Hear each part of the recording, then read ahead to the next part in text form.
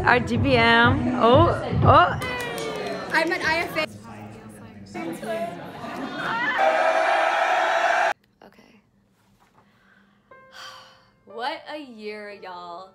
It's been an honor being historian for IFA, and though the role has had its ups and its downs, and it's been rough trying to fit it within my busy schedule, being historian has allowed me to expand my creativity in ways that I could never imagine. But most of all, it offers me a position on an executive board of a club that holds so dear to my heart, and it has offered me lifelong friendships, leadership opportunities, and a community that is just so unique to me, and it would be a dream to do it all over again. So let's start with a backstory and my experiences that allowed me to be qualified for this role. Since I was 11, I've been taking photos and making video skits with my cousins. I would edit everything and then I would upload the content to Facebook like a proud tita. And I received good feedback from friends, families, and even my teachers, which pushed me to keep creating and to continue to explore the world and all the stories that I could possibly tell. Through the years, I began to grow in my artistic endeavors. I took ownership of my dad's Canon 50D at age 12, creating pictures with light, long exposures, and open apertures.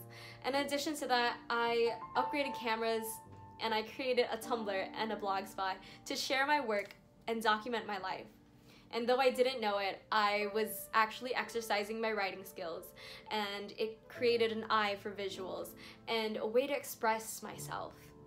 Low-key, I was an e-girl with blush and bangs and journal posts that were sad, a makeup/anime/indie film blog with a sparkly cursor and a playlist that played lo-fi beats to chill and study to. But low-key, I'm still that e-girl, just no bangs. But continuing on, when I got to high school, I traded the camera for the grades.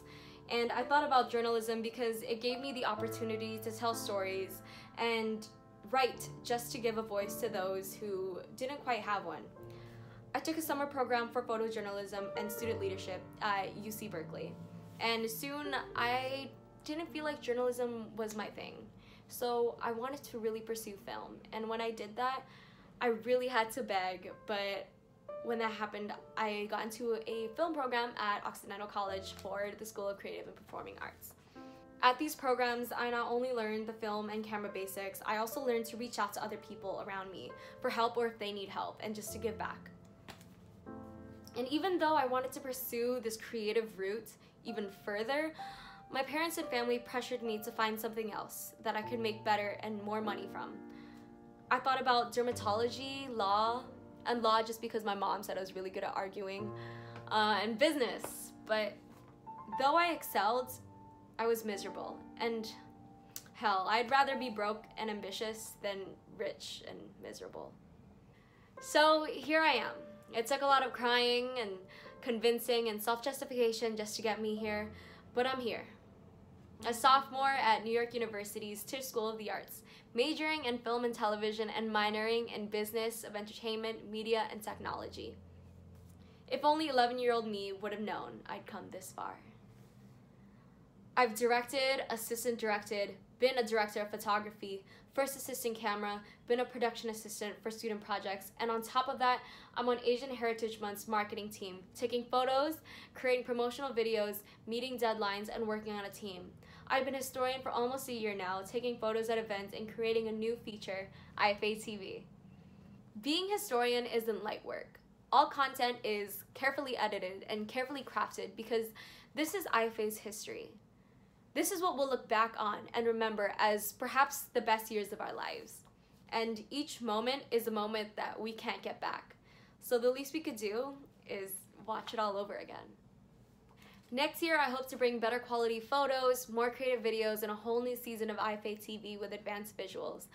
I'll work better on uploads by creating deadlines and communicating better with PR. Because I know I have been struggling with those things, and after 3 years of trying out for eBoard, it's been great getting my foot in the water, but now I really want to try my best. Once again, it's been an honor being historian for this year's IFA, and with this, I hope that you vote for me for historian for 2019 and 2020. Thank you.